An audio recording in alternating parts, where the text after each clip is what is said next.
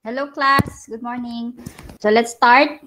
Before we start, of course, let's start with a prayer. Okay, class. So we are now in week 7. Okay? So next meeting, last lesson natin, and then mga activities. Okay? So our topic for today is to determine images, ideas that are explicitly used to influence the viewers or influence you.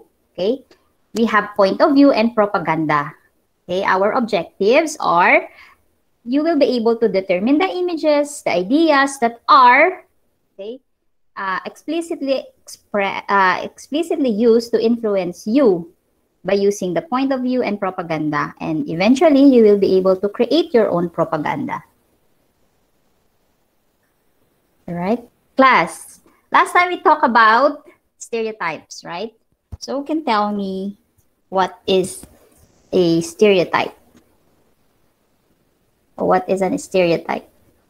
When we say stereotyping, what we are doing? Yeah, judging the people po.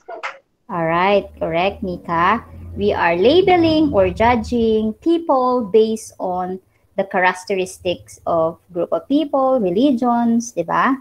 So what is stereotype? Of course, let's have a short review. It is an overgeneralization, or you are generalizing everyone that have the same characteristic of a group of people, a country or region, diba? But it is partly true and partly false because it is impossible to know everyone. All right. Write yes if it is a stereotype and no if it's not. Write it in your notebook. Okay. Number 1, people who wear glasses are smart. Yes or no? Use your notebook, class. Next. All doctors are rich. Next, Tagaytay is a beautiful tourist spot. All tall people are good basketball players. Next. Okay, that's it. So let's check your work. Let's see. I hope you all got perfect because this is the easiest review we've ever done. People who wear glasses, this is a yes. Okay, number 1 is yes. Number 2, it's all doctors are rich. Yes, this is a stereotype. Tagaytay is a beautiful tourist spot. It's a no. It's not a stereotype. And this is a stereotype. Okay, you can type your score. 444. Okay, so I guess you are all very good in stereotyping. Right, good job. So let's go now to our main topic.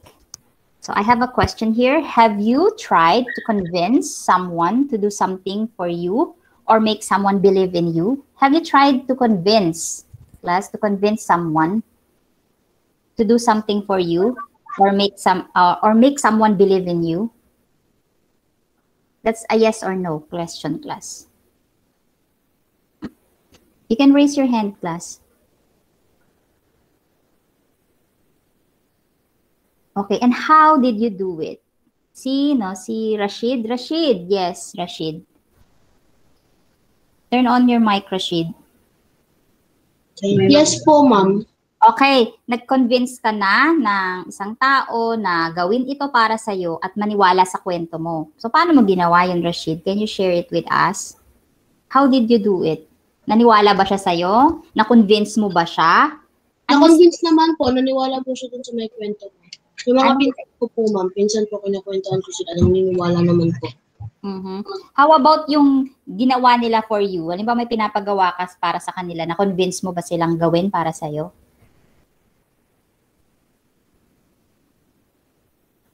For example, i-invite, sige. Ano yung ginawa nila para sa'yo?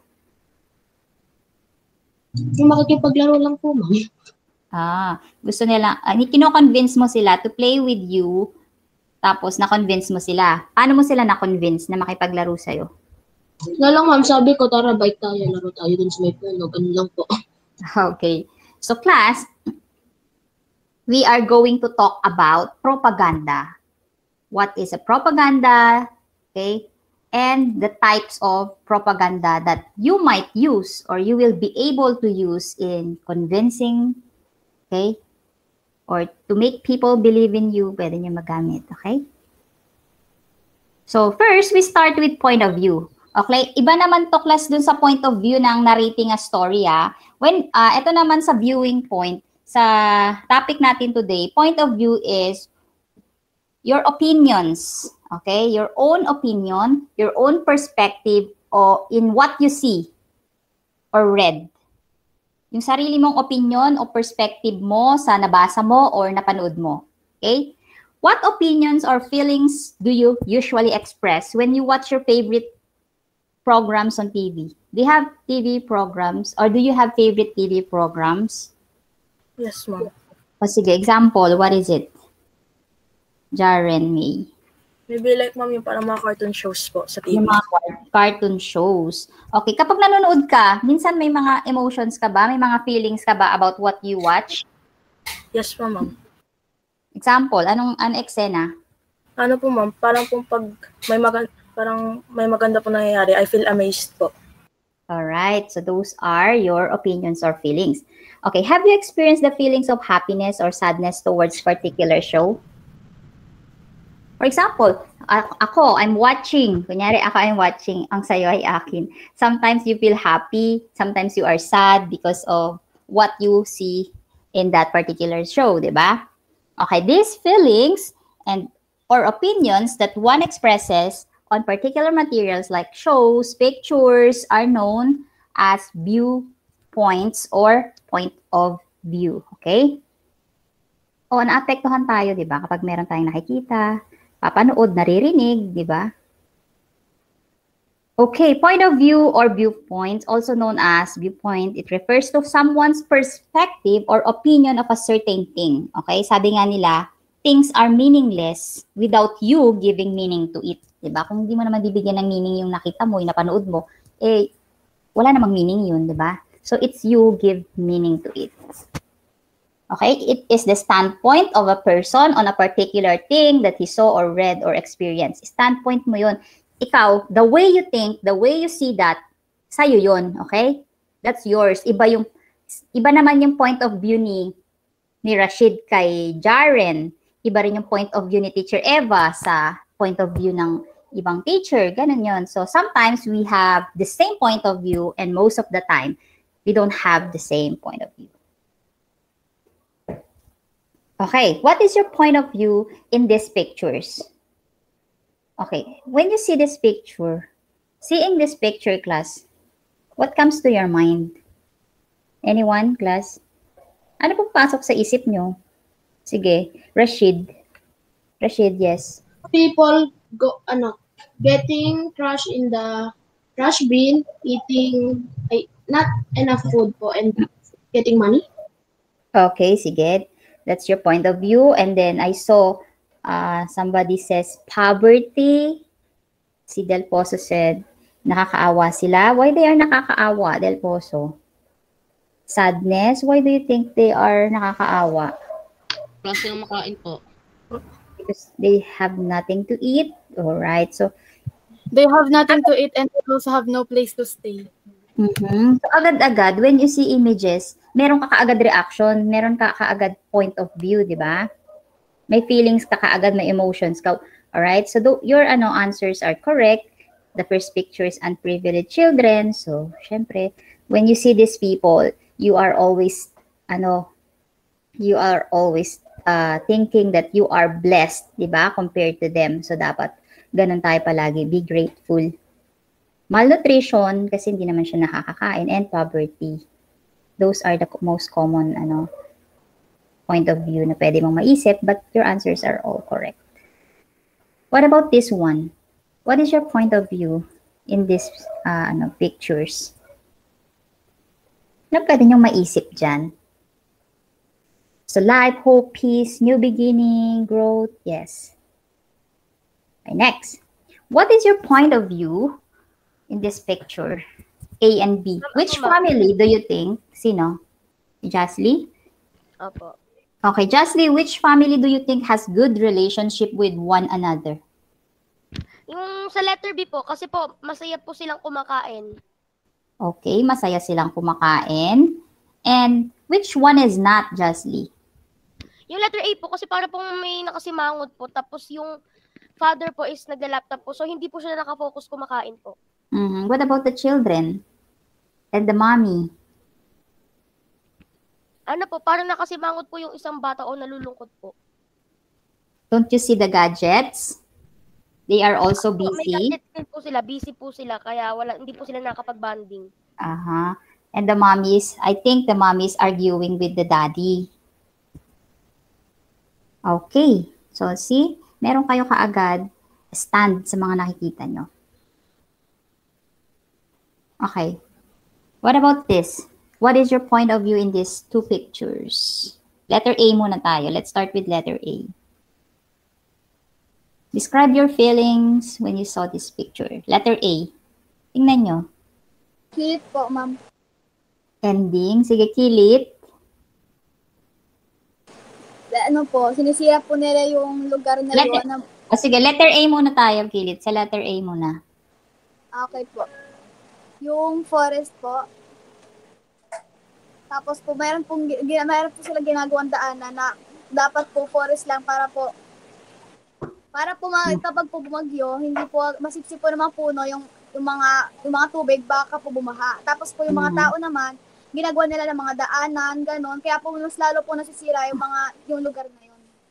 Oh, sige. That's picture A or B? A po. What about picture B? Can you describe your feelings when you see the picture B? Si Micaela. Pinuputol po nila yung mga puno, tapos hindi po nila pinapalitan. Deforestation, yes. Those are correct. Nawala na po ng tahanan yung mga hayop. Yes, correct. So this is an example, okay? This forest looks like a peaceful place to live, away from the busy and chaotic city. It is a simple yet a very relaxing place that can give comfort. Or you can say it is one of God's amazing creation that nothing like any man-made can ever surpass or can be better. And the next picture, it makes me sad. It shows us how cruel humans can be, how some of us can be so greedy and ungrateful. Alam niyo naman yung big help ng mga trees, di ba? Next. So now, okay, we're done with point of view. So very easy lang naman ang point of view. Your standpoint in what you see, what you watch, what you read, di ba? So propaganda naman tayo. Let's talk about propaganda, its meaning, definition, and the types of propaganda that we could use. Okay, what is propaganda? It is the term for one-to-many communications that promotes point of view or political causes. So, napopromote siya ng point of view. Alam niyo na yung point of view, na-discuss na natin. Okay, first, it is used to manipulate the reader's or viewer's reason and emotions. Ibig sabihin, propaganda can manipulate your minds. So, kaya natin to pag-aaralan para alam nyo how to balance. Next, it is used to persuade to believe in something or someone, buy an item, or vote a certain way. Okay. It will going to convince you para bilhin mo yung isang bagay or do a certain thing. Okay, next, used to influence opinions, emotions, attitudes, or behavior. Ito yung mga nagagawa sa atin ng mga propaganda. So, be very critical, class, ha? So, you have to listen very well para alam mo later on kung ano ang effect nito sa'yo. Okay? So, yung opinion mo, yung emotions mo, pwede niyang ma-manipulate, ha? At ma-impluwensyahan niya, mabago niya. Nang di mo alam sometimes. Okay? Ang propaganda is used to spread the ideas that further cause political, commercial, or religious. Di ba? Ginagamit siya para spread yung idea ng political, sa mga commercial advertisement, or sa religious, and sa citizens. So why is it important to know about propaganda? As I've been telling you na knowing what propaganda is will help you know when you are or are not getting honest information. Dapat, as young as now, alam mo kaagad na, this is not true, this is not honest information. So, alam mong maging critical na bata, mag-criticize, you balance the truth. Baka mama sinabi niya lang without thinking na fake pala yon, yung mga fake news niya kumakalat, naniwala ka agad, tapos in-spread mo na siya. So, dapat ngayon palang, lalo na ngayon, we're using, di ba? Internet, mabilis kumalat at mabilis ka rin na ma-manipulate. Alright, so there are 8 types of propaganda. Okay? Or propaganda devices. Bandwagon or bandwagon. That's number 1. Number 2, plain fox. Number 3, testimonial. 4, name calling. 5, glittering generality. 6, technical jargon. And 7, powerful words and appeal to fear. Number 8. So there are 8. Yan. Let's talk about it one by one para mas lalo natin siya to understand it. Okay. So again, propaganda is the dissemination of information or spreading of information to everyone, to the viewers, to the citizen. Okay? These are facts, arguments, rumors, truths, or lies to influence public opinion. Para kayo ay makapag-isip din, maging critical. Okay? It influence people to persuade, believe, or buy, or do something. Okay? So, pwede nyo siyang gamitin, pero sana in a good way. Okay? So, commonly used in advertisement or advertisement. Any pronunciation. Okay? That's correct. Sa mga advertisement, we have text, passages, diba? Alam niyo naman, it can be watched also, read, or heard. Okay, number 1 class, bandwagon. What is bandwagon? And paano to nangyayari? So, narinig niyo na ba to class before pa? Alam niyo na talaga kung ano ibig sabihin ng bandwagon? Di pa po, ma'am. Okay. So, this is a type of propaganda that you are attracted and convinced to use a product or join an activity because everyone is doing it. Dahil ba lahat kumakain sa McDonald's? You will also go to McDonald's because everyone is eating there. Alam niyo ba, napapansin niyo, pag punong-puno yung Jollibee, sinisiksik pa natin yung sarili natin sa loob kahit punong-puno na. Dahil gusto natin, nandun lahat, dun din tayo. Ay, maraming kumakain dito, dito tayo. Or kahit sa ang restaurant, ibig sabihin kaagad na pag maraming tao dun, ibig sabihin, masarap yung pagkain. Sometimes, pwede, di ba? Nag-i-stereotyping tayo. Alright, so pag ba lahat ng, katulad ng mga lalaki class, makakita lang sila may makita lang sila mga boys na naka-earrings. Akala nila, gagayahin na rin nila. Lahat na sila mag-earrings na kahit di naman accepted sa ibang tao or sa society, di ba? Pero ngayon, parang normal na siya. Okay, don't be the only one to miss out this incredible offer. So, punta ka naman. Tatry mo naman yung offer. So, bandwagon yon. If, you are convinced to use the product or join an activity because everyone is doing it. Yun lang naman ang bandwagon. Kayo, class. It's just because everyone is using it, gagamitin mo na rin. Dahil ba lahat ay gumagamit ng pampaputi, magpapaputi ka na rin kahit ayaw mo naman. Next, we have number 2, plain fox. No, because it may be bad to our health. Okay, that's your standpoint. That is your point of view. Kaya nga natin yan pinag-aaralan para mas lalo kayong maging critical and knowledgeable what you believe. Okay, para alam nyo kung ano yung standpoint nyo. Okay, plain fox uses ordinary people. Kaya nga plain pag sinabing mga plain, ordinary lang na tao. Uses ordinary people as endorser to show that the product is being used by usual persons. Okay, how a particular product or service brought value to a regular human being like us. Nangyari. Example, this is an opposite of testimonial. Sa testimonial propaganda class, later, madidiscuss natin, mga celebrity ang nag-endorse. Dito naman sa plain fox, mga, ordinary people lang. Okay, mga Juan de la Cruz. For example, yung Ariel, may commercial na yung ordinary people lang yung gumagamit. Meron namang commercial na pang rich people yung gumagamit, di ba? Kasi minsan, syempre, sinishift nila yung idea para lahat makuha nila, makonvince nila, ma-persuade nila. Okay? Ito, kumakain ng Lucky Me noodles. O, di ba? Pinapakita nila na pangmasa yung Lucky Me noodles. Tapos, meron din namang si Sharon Cuneta, Lucky Me ang ini-endorse niya. Ibig sabihin, pwede rin palang pang mga rich people. Mga ganon. Okay, para sa lahat. Okay, testimonial.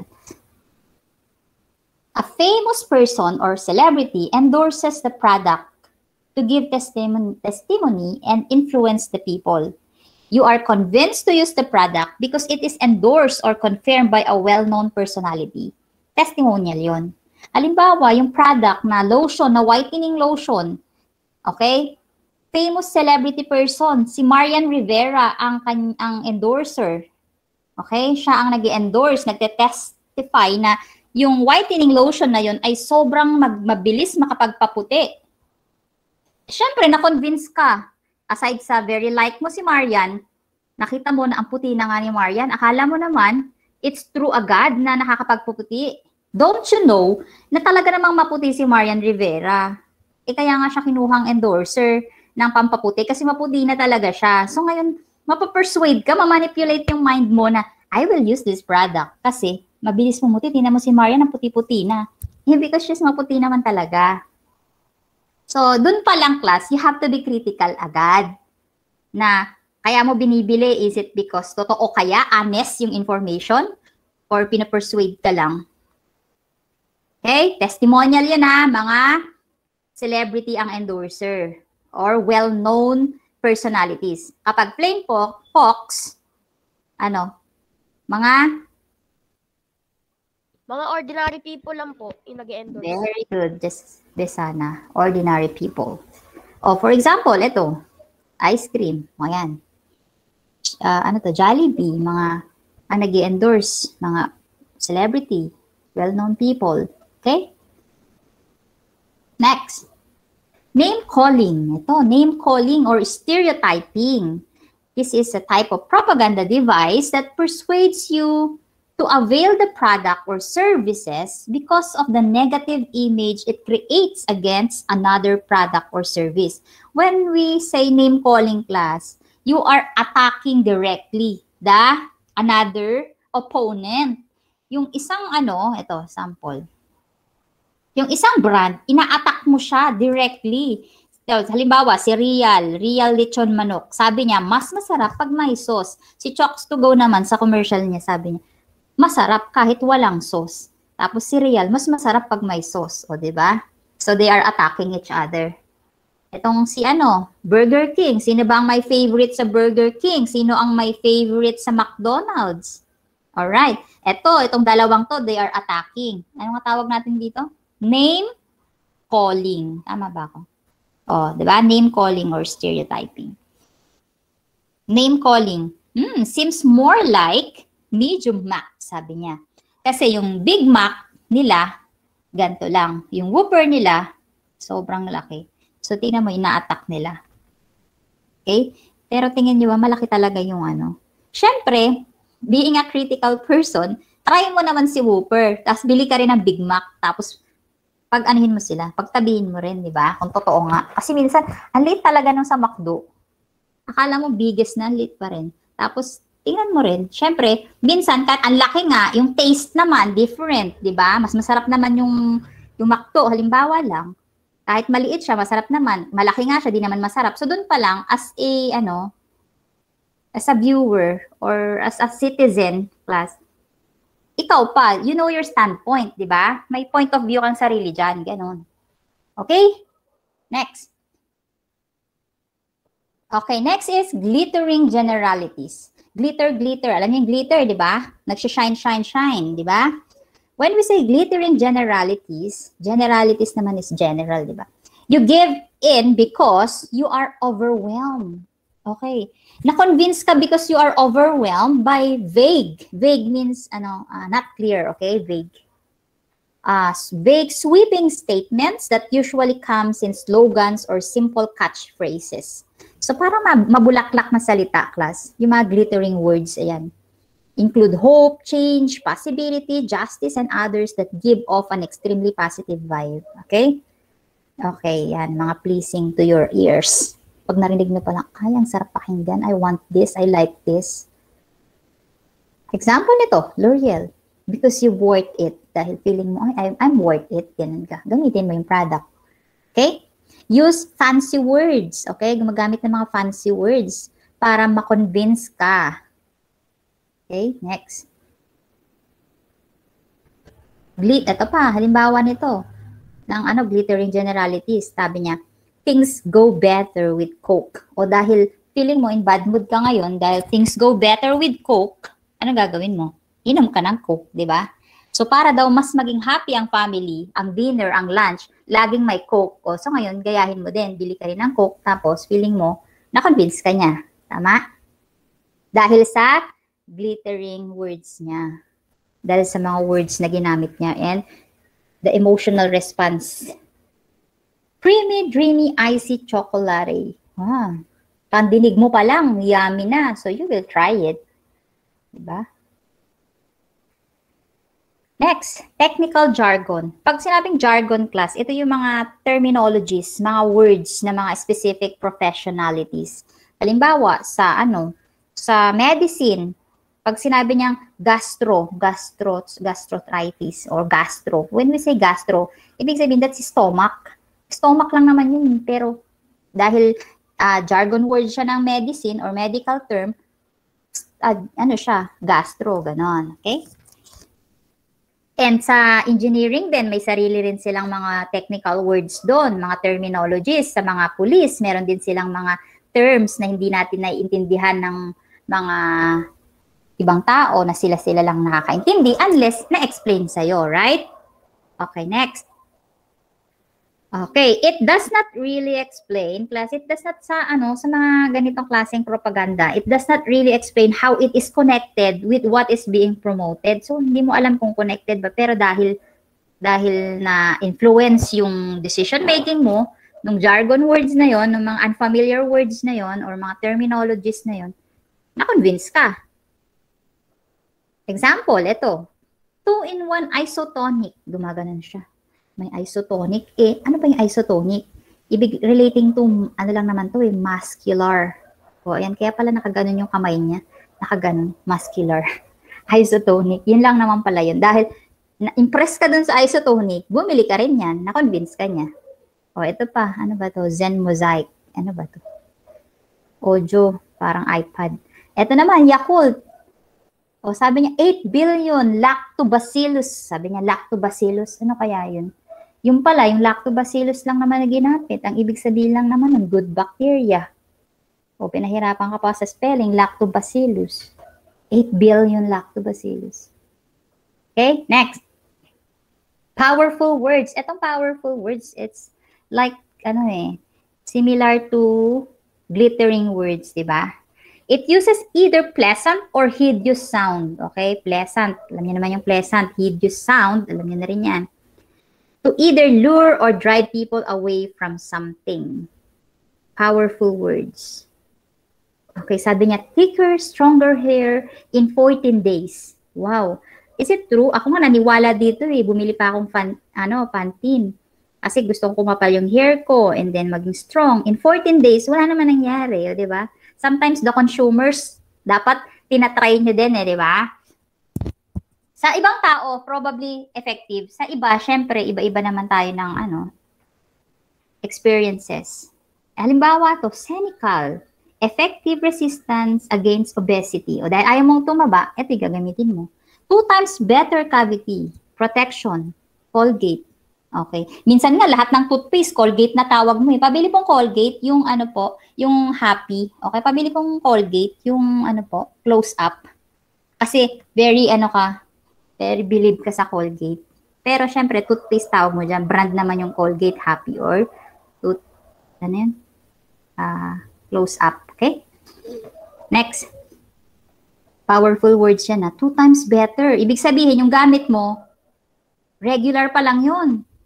Etong Colgate, 2 times na, 2 times better. Siyempre, saan ka pa? Sa regular lang or sa 2 times better? So, na-convince ka ngayon, ay gusto ko to 2 times better. Eh, bakit ako yung Colgate na gamit ko, 5 years ko nang ginagamit, yung whitening for whitening teeth, parang di na pumuputi yung ngipin ko. 5 years na yun siguro kailangan ko na mag-change, no? Minsan, di ba, na ano tayo, may impluwensyahan the way we think. Next, appeal to fear. Appeal to fear. It scares or frightens consumers or the people so that they will either patronize or avoid the product or service. Kasi ang propaganda class, ang sinisell niyan, ang binibenta niyan, yung product or yung service, Halimbawa, yung cigarette, nakalagay naman dun na cigarette smoking is dangerous to your health. It can cause cancer, ganun. Bakit kaya, no, class, hindi pa rin sila agree na talagang it will cause? Tingnan mo yung tsura nung yung baga mo, nandun na sa likod yung picture ng baga, nandun na yung naapektuhan yung mga kids, nagkakasakit kahit di sila nag-i-smoke because they can smell the smoke, di ba? Pero maraming consumers, marami pa ring mga buyers. So I think, in my standpoint, in my point of view, kayo, in your point of view, Daniel, bakit kaya? Bakit kaya they will still convinced to buy the product? Kahit na siya, may mga warning signs. Para po sa akin siguro po dahil nasanay na po nila doon. Kaya po, ayun na rin po binibili nila kahit may warning na po na kunyari po, magkaka-cancer ka po kapag ginamit mo po yun. Okay, that's Daniel's point of view. What about, syempre, it depends on your point of view. Diba? Kaya nga tayo my point of view, your stand. Okay? Kung you know naman, mas emotional ka na you don't want to get those kind of diseases, yung mga cancer, yung mga sakit sa baga, TB, diba? Tuberculosis, and to affect those little kids, syempre, you don't do it, diba?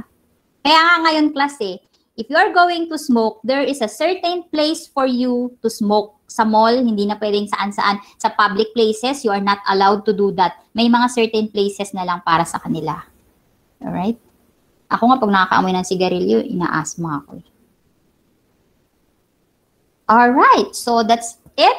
That's all the propaganda devices or types of propaganda. We discussed about bandwagon, plain fox. Paano nga yung bandwagon, class? Ano nangyayari sa bandwagon? You are attracted and convinced to use a product or join an activity because everyone is doing it. Okay, good job. In short, bandwagon or wagon pala. Okay. You are convinced to do it because everybody's doing it or using it. Ganon. Okay, what about plain fox? Ma'am, ako po. Okay, Mika. Alisago po. Uses ordinary people as endorsers to show that the product is being used by usual persons. Okay, next, testimonial. Si Alisago. Alisago po. A famous person or celebrity endorses the product to give testimony and influence the people. You are convinced to use the product because the endorser or confirmed by a well-known personality. Okay, that's great. What about name calling? Ma'am, ako ma'am. Besana po. Besana, name calling. A device that persuades you to avail the product or service because of the negative image it creates against another product or service.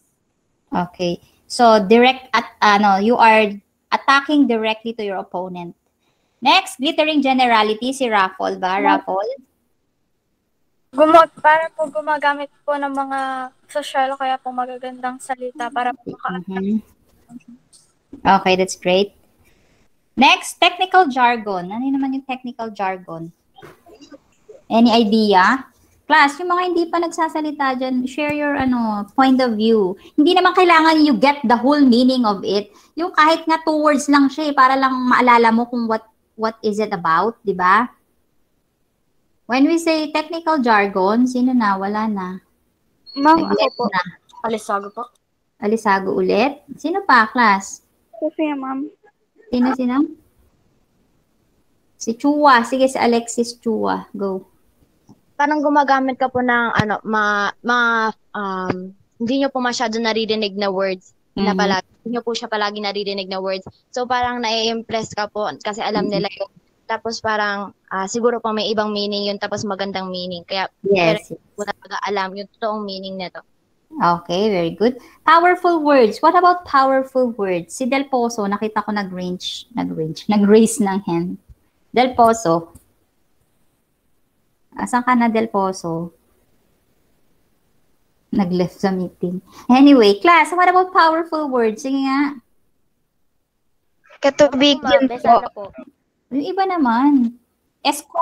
Katubigan, okay. Ang Yes, naalala Duel. ko po, ma'am, pag powerful words, may isa pong example doon na binigay po kayo yung parang icy, dreamy, chocolatey na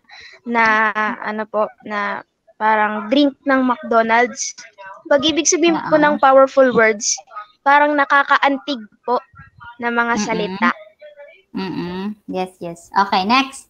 Very good. 8, appeal to fear. Ito na yung last nating diniscuss. Appeal to fear. Sino? Si Santos. Mika Alexis Santos. Yes, Mika. Mika, what do you mean by appeal to fear? Yun yung parang pong may mga warning po siya. Parang kaya po siguro nila ginagamit po yun.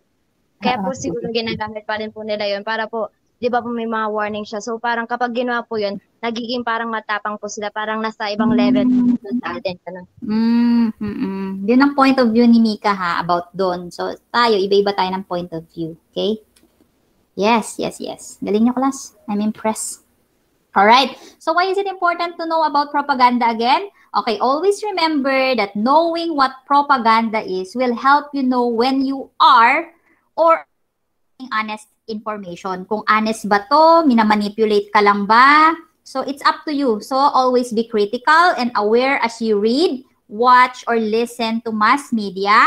Keep alert for these many forms of biases. Okay? So manage natin very well. Next. Of course, you are going to have a short, activity. Bring out your notebook and then write the letter of the correct answer. Okay? So, let's start. Tingnan nyo na lang yung picture ha, and then kayo na mag-decide.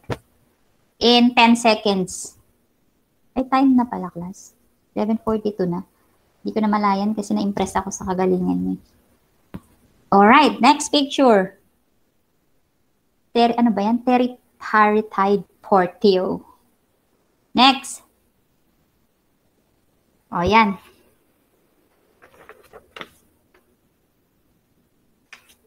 Next.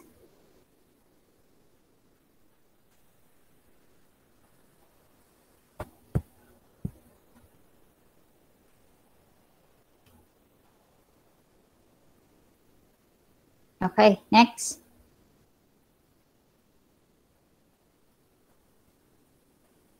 Siguro naman kilala niyo yan, no? Okay. So, let's check your work. Okay, number 1. Nasaan yung number 1 natin? Pwede ba babalik sa number 1, ma'am? Kasi ma'am, kinukuha ko pala po yung notebook ko nun eh. Ano ka ba, Jasly? Laging nasa tabi ang notebook, Jasly. Tapos na tayo. Grade 6 ka na, oh. Ilang weeks na lang. Okay? So, number 1, ha? Number 1, letter A, technical jargon. Doon pa lang sa word, di ba? Alam mo kaagad na jargon na yan. Next. Ayan, si tatay nasa farm. Ano ginagawa? Ano yan? Ano yan, class? Nescafe po, na commercial. Oh, ano sagot? Letter C. Okay, plain fox. Walang L, silent L. Plain fox. Next. Ito, ano sagot dyan? Letter B po. Letter B po, name calling. Name calling kasi inaatake niya yung isang product. Okay, next. A po. Letter A po. Testimonial. Testimonial. Okay, testimonial because of the celebrity. Okay, so score 444. Okay, good job, class. So I believe and I hope na by learning all this, siguro naman din na kayo madaling ma-manipulate ngayon ng mga propaganda. So, pwede na kayong gumawa ng sarili nyong propaganda class. Ang sa services naman class ha, hindi naman lahat to sa product ha. Pwede rin to sa services. Halimbawa, you are convincing everyone to join in the English club, ganon, or to join in a event. Pwede kayong gumawa ng sarili ninyong propaganda about it. Halimbawa, join us, be one of us, mga ganon, di ba? So, manood ka ng commercial or any services na nakita mo, nabasa mo, di ba sa mga services na babasa sa newspaper, sa magazine, ganon, or na-watch mo sa TV, mga title of ad means, ano na rin yung propaganda. Title ng propaganda, sagutan nyo lang kung 7 na to class, sagutan nyo lang yan. Okay? Pero ipopost ko naman to sa classroom. I'm just explaining it right now. So, title of the ad. Ano ba yung napanood nyo or nabasa nyo na advertisement? O, what is your ad trying to sell? Anong gusto niyang ibenta sa inyo? Yung product ba or idea o services? Okay? Di ba sa services kasi class, yung mga ads ng